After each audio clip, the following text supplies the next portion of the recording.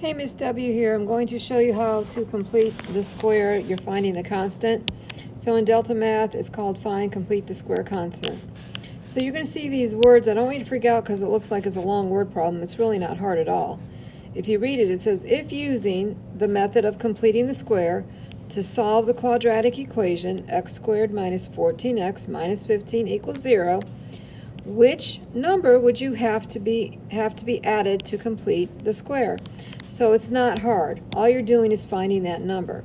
So with that being said, remember your standard form, ax squared plus bx plus c. That b is our magic number that we're looking at. So it's the one with the single variable, with the exponent of 1. So here's the number I'm looking at. I'm not taking the x, I'm just taking the number. All you do is you take half of that number. So you take half of whatever the b is, and then you square it. So 14 divided by 2 is 7. Then I square it, so 49. So I would type 49 in here and submit. That's it. Let's do another one.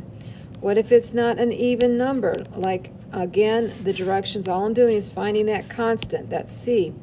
I take half of my b, so I take 9 and I divide it by 2. Now I'm going to leave it in fraction form. You can change it to decimal form if you want, but it's easier for me to do it in fraction because I have half of b now. 9 divided by 2, that's half of it. All I have to do is square it, and that's 81 over 4. So I can type 81 divided by 4 and hit my submit. Now if you did it and got a decimal, you would have to square your decimal and then enter your decimal. You can do it either way you want. I'm just doing it fraction way. And then let's do one more. 17 is my b, so I take 17 divided by 2 and I square it, and I have no clue what 17 squared is off the top of my head, so I'm going to open up Desmos and I'm going to type my 17 and I'm going to square it. So that's 289.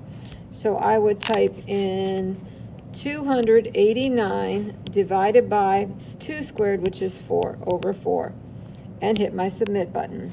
It's that easy. Don't make it harder than it is. I will talk at you later. Bye.